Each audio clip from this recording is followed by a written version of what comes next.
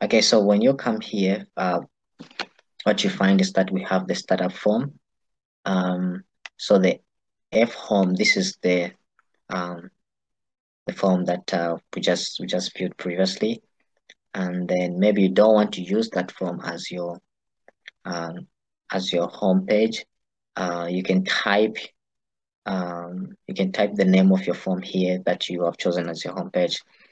But in this template, I would recommend that you leave this as it is, because what I've done on the home page is that the controls that are in this setting, they are just focused on that home page.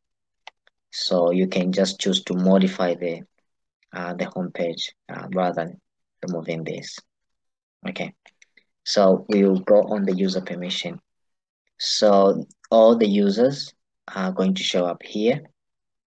And then if you want to add a new user, you go on the login security, and then you type the name of the person here.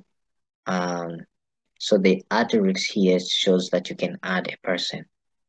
Take, for instance, you want to say DF Lulu.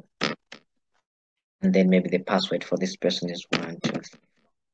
And then you check remember for each login. And then when you come on the